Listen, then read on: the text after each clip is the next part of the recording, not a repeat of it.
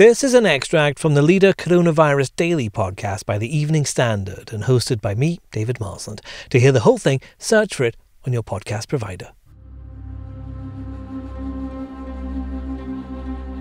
Could Boris Johnson's premiership really be in trouble? It hardly seems likely with an 80-seat majority, but strain may be showing. Within his party, he's being accused of ruling by fiat with his lockdown measures.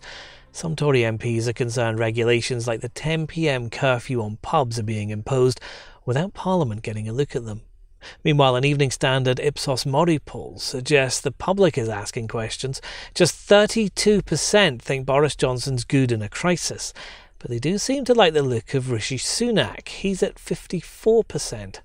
Our political editor Joe Murphy is with me now. Joe, let's start with this apparent Tory rebellion over lockdown. What's going on there? Actually, this is a rebellion with quite a few causes being mixed in with it.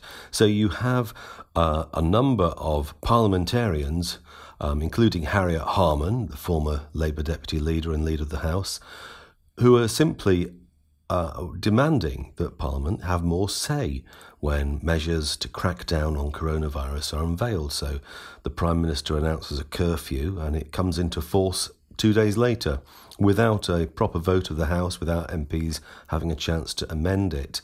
And they feel sore that these things are happening all the time and that they want to have their say and have their vote and make changes where necessary.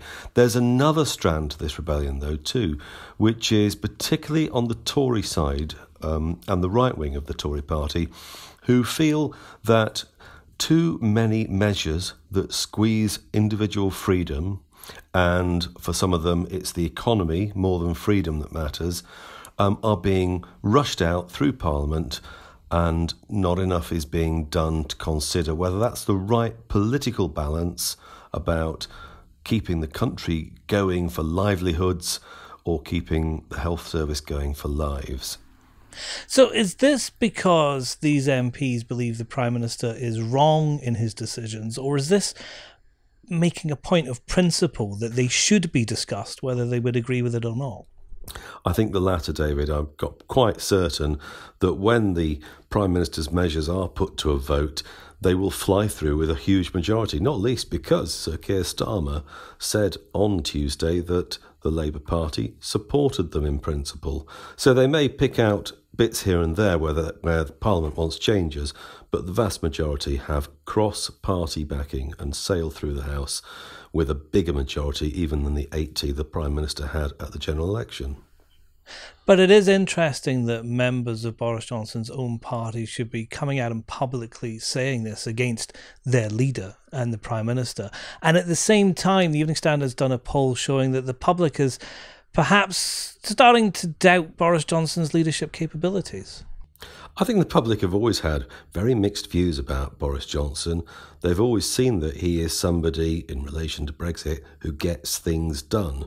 But they've never been under any illusion that he's necessarily the best master of detail.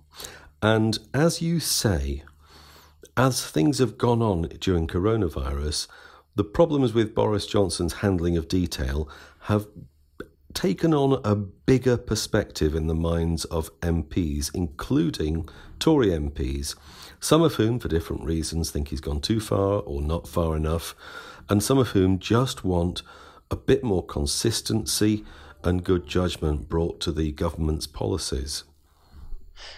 And according to that IPSOS Mori poll that we've done, people are starting to look at Rishi Sunak and appear to be quite impressed with how he's handling things. To be fair, if you're a Chancellor, you are going to be quite popular if you're giving out lots of money.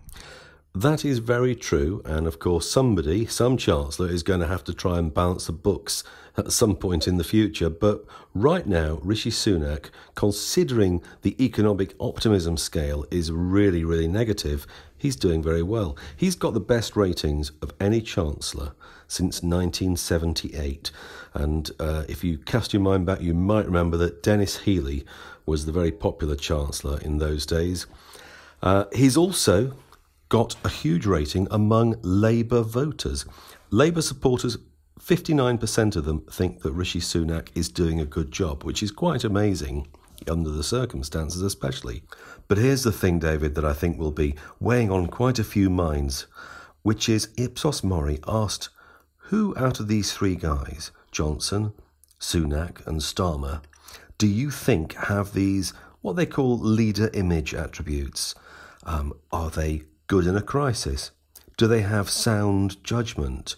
Are they more honest than most people? Do they have more substance and style?